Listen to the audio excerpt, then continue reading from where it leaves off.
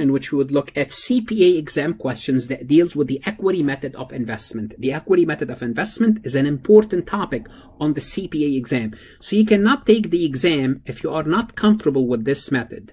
I'll tell you why not. Because when you take the exam and you have an issue, a weakness in the equity method, or in the statement of cash flows, or pension, or deferred taxes, or the conceptual framework, or governmental accounting, simply put, with any topic, it's considered major topic, and practically they're all major topic, you will not be able to pass the exam. I will tell you why. They might throw at you, starting at the beginning of the exam, an easy to medium question, let's say easy question, about the equity method. And the AICPA thinks that this question should be 80% of candidates get this question right. So it's considered easy, 80 to 90%. If you get this question wrong, it's going to alert the software and in turn the AICPA that you don't understand the equity method. Now they might give you a pass on this. Well, maybe this individual misread the question, did not answered it quickly. Then they might give you another question about the equity method. If you get it wrong, then now they are starting to believe that you don't understand the equity method. They give you a third question to confirm. You get it wrong. Then now you're heading toward a 75%, less than 75% score, which is a failing score. That's why for the CPA exam, you have to be prepared. You have to understand all the topics. And that's why when you fail, you notice they gave you disproportionate questions about the same topic repeatedly. For example, leases or the equity method. And the reason is because they notice that weakness and they want to make sure they're failing you because of that weakness. Now, how can I help you when it comes to that? Well, my website, farhatlectures.com, whether you are an accounting student studying this topic or a CPA candidate, especially if you're a CPA candidate, I do provide detailed lessons about all various topics on the exam. No, I don't replace your Wiley, your Gleim, your Roger, and your Becker. I can be a useful addition. You keep those courses.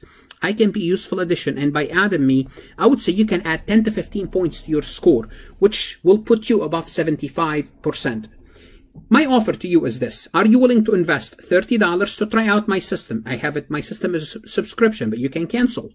So your maximum loss is $30. Your potential gain is passing the exam. Are you willing to take that chance? Just simply put, throw away $30 to find out whether I can help you improve the score, get over 75 and move on with your life or not. You know, it's something that you want to think about. If I was in your shoes, I will do that. Also, if not for anything, check out my website to find out how well or not well your university doing on the CPA exam. I do have the score by section. I do also have other accounting, finance, tax courses as well. Please check out my website. If you haven't connected with me on LinkedIn, please do so. And on LinkedIn, you can read detailed reviews from students that used my system. Also, you can see this on my website. And to see how well they did on the exam by using my system, please like this recording, share it, put it in playlist, connect with me on Instagram as well as Facebook. Let's take a look at the first question. On January 1st, 2021, the company paid $1,870,000 for 80,000 shares of John Voten stock, which represent 45% investment. No allocation to goodwill or other specific account was necessary. Significant influence over John was achieved by this acquisition. John distributed dividend of $2 per share during 2021 and reported income of $720. Well, what was the balance in the investment account found in the financial record of this company as of December 31st, 2021. So here, basically what they're asking you is you have an investment account, investment in equity, and specifically investment in, let's just call it investment in stocks, not call it John. This way, you'll have an investment in stock. Well, that's fine. Put the word John. So this is your account, investment in stock. You paid for this investment $1,870,000. Therefore, when you paid for this investment, you increase your investment account by that much. It's a debit. It's an asset. Now, you purchased 45%. Well, you don't control the company, but 45%, I would say you have some significant influence. Matter of fact, they're telling you achieve significant influence. It means under those circumstances, you have to use the equity method. What does that mean if you have to use the equity method? Well, it means you have to account for your investment based on the income and the dividend that the subsidiary is generating. Now, to make, I could have made this problem a little bit more confusing by giving you the fair value of John's stocks. For example, I'll tell you, when you purchased it, the stock was for $70 and now the stock is $75 to confuse you. But if you're using the equity method, fair value is not relevant. So what you do now, your investment account will go up and down in proportion to your net income, the net income of the investee, and the dividend distributed by the investee. Let me explain. First of all, John earned $720,000. What does that mean? If they earn $720,000, you should increase your investment by 45% of that amount. Why 45%? Because you own on this company 45%. Therefore, let's go ahead and find out how much 720,000 times 0.45 equal to. That's equal 324,000. So what's going to happen? You're going to increase your investment by 324,000. This is because of the net income. So we accounted for the net income. Also, the company paid $2 in dividend. Well, they paid $2 in dividend. You have 80,000 shares. So you received in cash $160,000. Excellent. You're going to debit cash. So for this entry, you're going to debit cash $160,000. What are you going to credit? Well, what you're going to credit here is not dividend revenue. You're going to credit the investment account. You're going to credit the investment account of John. Okay? So since I gave you the entry for the dividend, let me give you the entry for the 320,000. For the 324,000, you debit investment 324 and you credit revenue from investment 324. So this is for the net income. So why do we reduce the investment by the dividend? We reduce the investment because this is the same amount. So simply put, you already accounted for all the revenue. 324,000 is all the revenue that you generated from your investment. All what's happening now, when they gave you the 160, they turned the revenue into cash. That's all what they did. They turned some of the investment, they cashed out.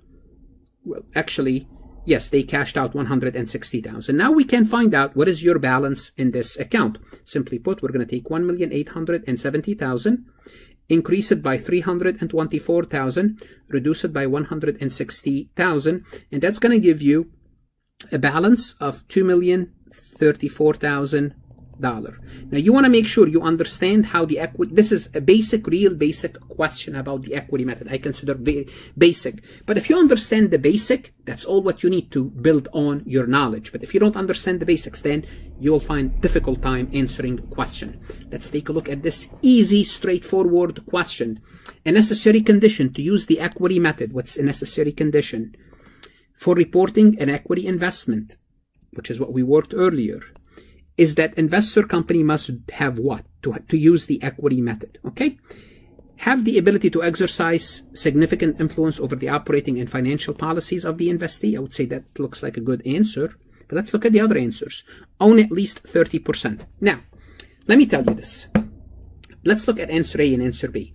When you study for the CPA exam, they'll tell you anything above 20 to 25, you would use the equity method. So anything above 20 to 25, up to 50, obviously, because above 50 you have control, you would use the equity method. Okay, let me just show you this graph real quick. Not graph, just some numbers. So here's what happens. 0 to 20%, you would use the cost or the fair value to be more specific. Let's use fair value. You would use the fair value method for your investment. Between 20 to 25 to 50%, up to 50%. So let's make it 20 to 50, but sometimes they say 20 to 25, but they don't give you anything between 20 to 25. 20 to 50, you would have to use the equity method. And anything 50 plus, you would have to consolidate. You have control and you have to consolidate. Now here, you would say 30% is equity method. But if you have to choose between A and B, you would choose A. Because what matters is, do you have significant influence? Can you exercise significant influence? And this is what determines whether you would use the equity method or not. The reason is this, because in the real world, you could have only 15%. Okay, you could only have 15%. And if you exercise significant influence, because all the other investors, they own 1, 2, 0.5%, then you have significant influence. So the key to the equity method is the word significant influence. So B, if we did not have A as an answer, B will be a good choice. But between A and B, you will choose A, because what matters is the word significant influence over the operating and financial policies of the investee. So that's why B is not wrong, but A is a better answer. C, possess control over the interest in the investee's voting stock. Here you would use consolidation control. You would need 50% plus for financial accounting purposes. Do not have the ability to exercise significant influence. Absolutely, that's the exact opposite. To use the equity method, you have to have significant influence. And what does significant influence means? It means you have enough shares of stocks where you can maybe vote yourself on the board of directors or vote someone that you trust, and by doing so you can assign management. So you do have some influence over the company. Under those circumstances, you would use the equity method. Let's take a look at this question. In 2020, Sub reported net income of $650. For 2021, Sub reported net income of $800,000. Dividend of $250 were paid in each of the 2 years. What was the reported balance of the parent investment in Sub? So we have a Sub and a parent, and it seems, without even reading the question, we're looking at the Sub investment. We invested in a Sub. Okay. During 2020, the parent acquired 30% outstanding stock of a Sub for $1.6 million. But since they're asking me for the investment balance, I'm just going to start right here, $1.6 million. Debit investment, credit cash. If I paid cash, I could have paid also stocks. The investment gave the parent company the ability to exercise significant influence. That's it. That's all what I have to know. I have to account for this investment using the equity method. Sub's assets on that date were $7.2 million with liabilities of $3.4 million. Any excess of the cost over book value was attributed to unrecorded patent, have a remaining useful life of 10 years. So whatever extra money we paid for this investment, the reason we paid for it because the subsidiary did have a patent, but that patent was not recorded on their books because maybe they created the patent themselves. But now since we purchased the company, we have the right to record that patent. That gives us the right to record the patent. Okay, so now they're asking us, what should be the balance? Basically, simply put, they're asking us about the balance in the Sub. Okay, so what do we have to do? First, we have to find out, well, we have net income, we have dividend over the years, but also we have another asset to worry about. It's the patent. Let's start. Let's see. The assets were recorded as $7.2 million. Liabilities were $3.4 million. Let's start with that. So let's see what was the book value, $3.8 million. We purchased 30% of this. 30% of this, and that's going to give us $1,140,000. Hold on a second. We paid $1.6 million. So we paid $1.6 million. So we paid $1.6 million for this investment. It's right here. We paid $1.6 million for something that's worth $1,140,000. In other words, we paid excess $460,000. Now we are told the reason we paid this much, is because, you know, any excess is attributed to this patent. Well, simply put, we have a new asset called a patent. So we're going to record this new asset on our books, $460,000. That's why. Now, what are we going to do with the patent? What do we do with the patent? We're gonna amortize it, and they're telling us it's over a useful life of 10 years. So this is going to become relevant for us when we do the investment account. Simply put, we're going to take this $460,000 patent divided by 10 equal to $46,000 per year. Now, I doubt that they will give you a question. This would require this much computation on the exam day, but this is not my purpose. My purpose is to teach you the equity method. That's why those questions are a little bit long, is because I want you to learn the concept. Now let's go ahead and start to update the investment account. The first year, we had a net income of $650. Well, what do we do with the $650? We're going to take this. We have an income of $650. What do we do with the $650,000? We're going to multiply it by 30%. And as a result, it's going to increase our equity account by, let me pull the calculator because there's a lot of calculation in this problem. It's going to increase our investment account, starting with, okay, so $650,000 times 0.3, and that's going to increase our, let me use a different color, increase our increase our investment by 195,000. Again, for the following year, we had an income of 800,000. 800,000. We're going to multiply it by 0.3, and that's going to give us an additional increase in the investment account of 240,000. Now, they paid dividend of 250 for 2 years, so that made it easy for us. So we're going to take 500,000, multiply it by 0.3, which is 150,000. And what does that mean? It means we reduce our investment by 150,000. So far, so good. So this is net income for year 1, net income for year 2, which increase our investment, and this is dividend. Are we done yet? No, we are not done yet. Why not? Because we're going to have an additional reduction in the investment account as a result of this amortization. So this amortization, because it's basically amortization expense, it's simply put, it's going to reduce our investment for 2 consecutive years of 46,000. So simply put, I'm going to put this in a different color. This additional cost, okay, 46,000. This is for the amortization year 1, 46,000 for the amortization year 2. This is for the patent, amortizing the patent that we created on the books, because we purchased this company. Therefore, after all said and done, now we can compute our balance, which is 1.6 million, the starting investment balance, 1.6 million plus 195,000 plus 195,000 plus 240,000 for year 2 income, minus 150 for the dividend for 2 years.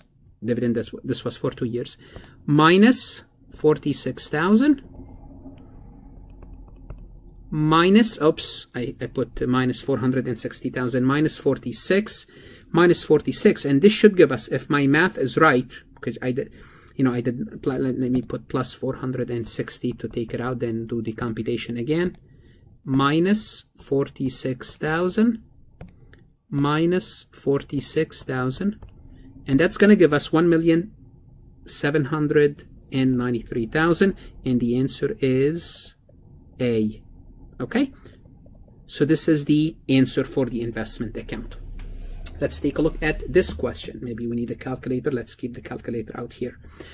On January 4th, 2021, parent company purchased 40,000 shares or 40% of the common stock, paying 900,000. There was no goodwill or any other cost allocation associated with the investment. So notice the equity method involved a lot of stuff, but here we're trying to keep things simple. Parent has a significant influence over the sub. I'm going to be using the equity method. During 2021, the sub reported income of 240, paid dividend of 75.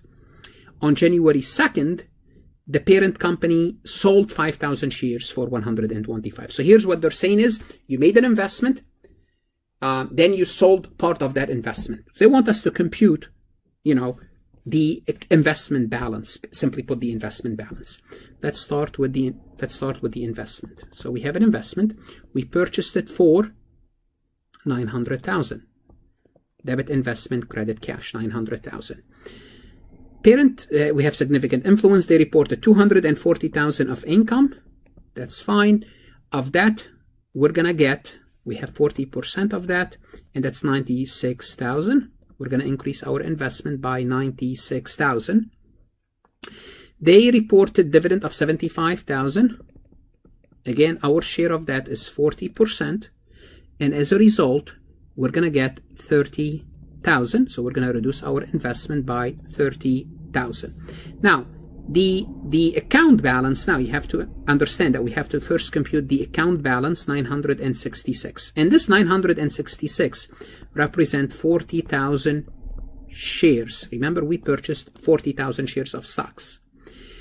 40,000 shares. Of those 40,000 shares, we sold 5,000 shares. Well, we can say, well, if I sold 5,000,